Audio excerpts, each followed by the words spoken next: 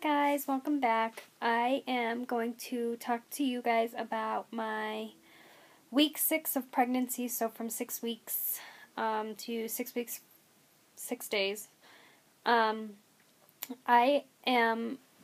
sit up. I was laying in bed. I am having the worst time with this morning sickness. This is kind of back, so starting at 6 weeks. Gosh, okay. I had my ultrasound at 6 weeks, 2 days, and we saw the baby, had a fetal pull.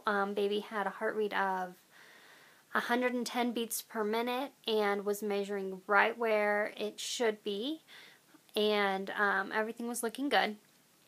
I did film it, and I already uploaded that video like a week ago. But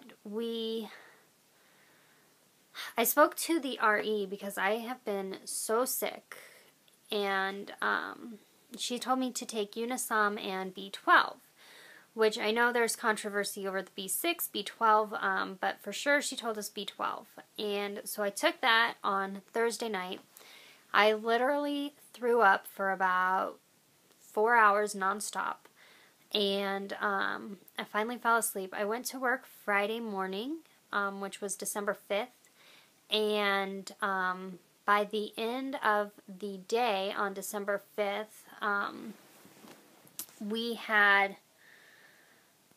by the end of the workday anyways, right around 2 o'clock, I was so dizzy that I would walk down the hall at the school, just with leaning against the wall, because I thought for sure that I was going to pass out, and if I passed out, I didn't want to pass out in the middle of the hall.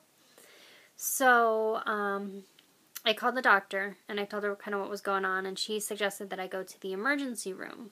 And once in the emergency room, they diagnosed me with hyperemesis and gave me 2 liters of fluid and a bunch of Zofran. And then they gave me a prescription for Zofran to fill, to take up until my OB intake appointment.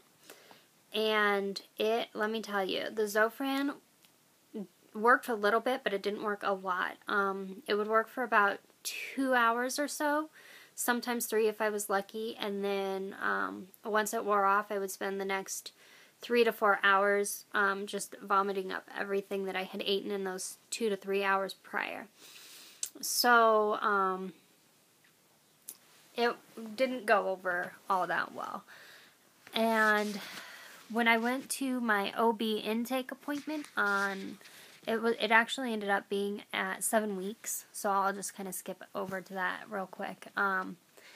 She told me not to take the Zofran because it could cause heart defects, but put me on Compazine instead, which I was told not to take by the pharmacist because I have asthma, and it had been known to cause some pretty severe birth defects. So I didn't take that, and actually on Friday, this past Friday, so 7.5 weeks, I ended up back in the emergency room because I was so severely dehydrated again and unable to keep anything down that I almost passed out in one day like 6 times. So just the morning sickness has been really bothering me. I am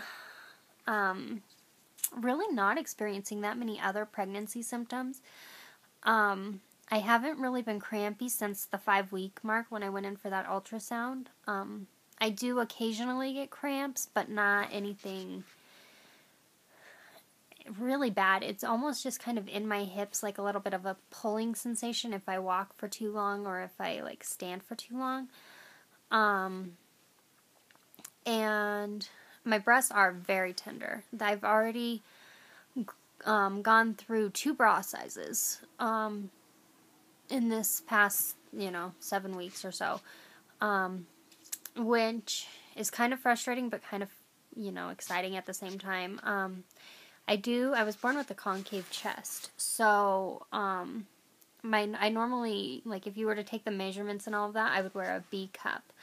But because of where my chest caves in at, I actually end up wearing an A cup, or like a small A cup. And I have already gone through my pre-pregnancy bra, and I am busting out of the other bra. So I think I need to go find something bigger. I did get a sports bra, but it squeezes down so hard, and it just is so uncomfortable. So I don't quite know what to do as far as bras go, because the traditional ones don't quite fit, but the non-traditional ones kind of hurt. I don't know. But I think a lot of that has to do with the progesterone suppository, or not, but you know what I mean, the little capsules, and not really just my body. I mean, I'm sure some of it is my body, but I think a lot of it is increased because of the progesterone. What else? I wake up every morning just about with a headache, and I'm not sure if it's from just the dehydration and just being hungry and thirsty, or if it's from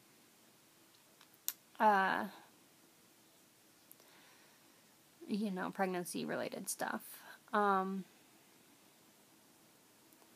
That's really it. I mean, I was constipated for a little bit, but that kind of went away, and that's about it. I don't know. You can see my lips are really dry. I try and keep like oil or Vaseline and like, chapstick and things like that on them, but it's not helping. And I know a lot of that has to do with the dehydration. And I'm trying so hard to drink stuff. It just doesn't sit very well at all. I do have a bit of a backache. I know a lot of that has to do with just where my uterus is sitting in my body is kind of just pushing on my back, especially where that fracture happened, is right there with everything else. And so my uterus is kind of pushing on that. The other thing that I am experiencing a lot more of is just kind of all-day fatigue. I wake up exhausted and I go to bed exhausted. I had been going, I try and stay awake until at least 8:30, but most days I'm asleep by 6 o'clock just because it's, by the end of the day, I'm so drained that I can't stay awake long enough to really do much of anything in the nighttime. My house is in shambles because of it, but that's, it is what it is. So, as far as baby goes, in 6 weeks, kind of a lot happened. I'm trying to get to it right now. I have a couple different apps on my phone, and if you have one that you really like, let me know. But right now I'm just using Ovia for the majority of stuff, just because it's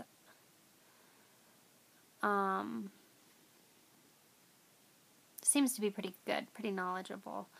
So at 6 weeks, here we go. It says, your baby has the tiny little buds of arms and her legs are beginning to form. Most women in the 6th week of their pregnancy experience morning sickness as well as exhaustion. So clean up your diet and get plenty of water and exercise to best deal with the symptoms. Okay, well, hyperemesis, you don't get plenty of food, you don't get plenty of water, and you're so exhausted that you really can't exercise. How's baby? Your baby is now the size of a blueberry, measuring approximately 1/4 inch long. This may not seem huge, but just think about how much she has grown in the past month. From a tiny collection of cells to the increasingly complex human being to be that is currently in the process of spreading all of her facial features. Her cute little nose and curious eyes are just starting to form, although they still merely look like little dark spots on her oversized head. Development of the lower body lags behind that of the upper, making her look slightly like a mermaid, as she may already be wiggling her flipper-like arms. Your baby is also starting to straighten out from its formerly curled position, and that pesky tail is making its way to final destination in the back. These upcoming weeks are the most important for baby developmentally, so if you aren't on a prenatal vitamin yet, it's important to start. You will also probably choose an OBGYN around now, as the first consultation usually happens around week 8. And then, how's mommy? If you're feeling sick to your stomach right now, you aren't alone. During the 6th week of pregnancy, over 80% of moms-to-be experience nausea, which usually starts in the morning, hence the term morning sickness, before dissipating in the early afternoon. However, nausea during the first trimester is not exclusive to the morning.